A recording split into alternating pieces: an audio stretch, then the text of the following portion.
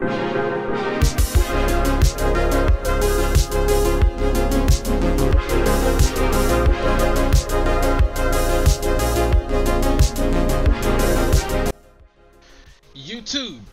what's good? Senju, back at it again with another video. Today we're going to be talking about something that was recently brought to light and kind of trickled down the grapevine through my sources over at Hyperbolic GG. Shameless plug if you do not know. Yes, your boy is part of an esports organization. I'll be putting the link to our entire page in my bio from now on, so in case you guys want to go over there and shoot a follow and follow up on our entire team's content, you're more than welcome. But through the little grapevine that I have, I was alerted that you can in fact get advanced UAVs inside of Warzone. So you know me, I'm a man of the people. I gotta tell you what's going on. So I went in and I got it. And I'm gonna tell you now that I don't know if it's a glitch or if it's an Easter egg, but either way, it's confirmed you can't get it, and it's broken.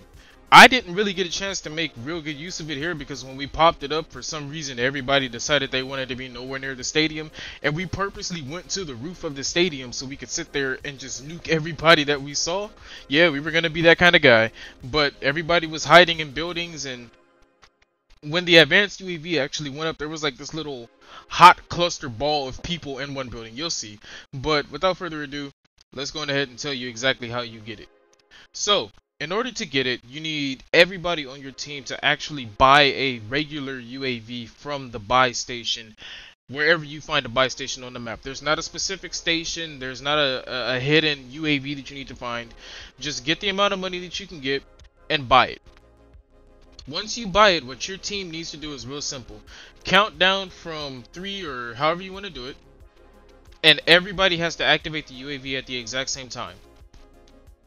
Once you guys activate the UAV at the exact same time, as you can see, a bright advanced UAV will pop up for you, and it lasts about 10 or 15 seconds, I want to say.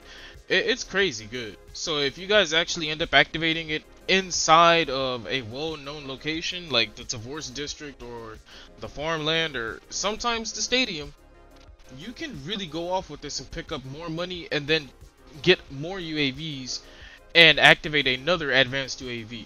I don't think it's a glitch. A lot of people are calling it a glitch. I personally don't think it's a glitch.